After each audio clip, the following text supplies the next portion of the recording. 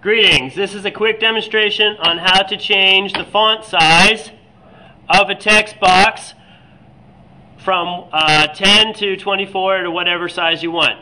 You click on the text box, you select your text, then you go up into your toolbar. Font size, change the font. Let's change it to 24 and see what happens. That's too big. Turn to 22, that's still too big. 20, that's still too big.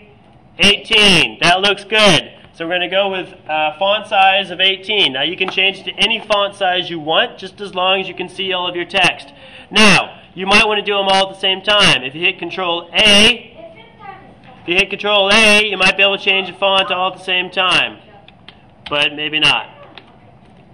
Control Z. Select, select, select.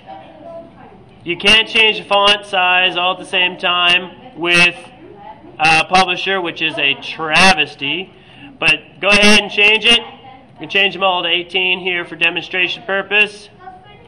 There it is. Change it to 18. Thank you very much.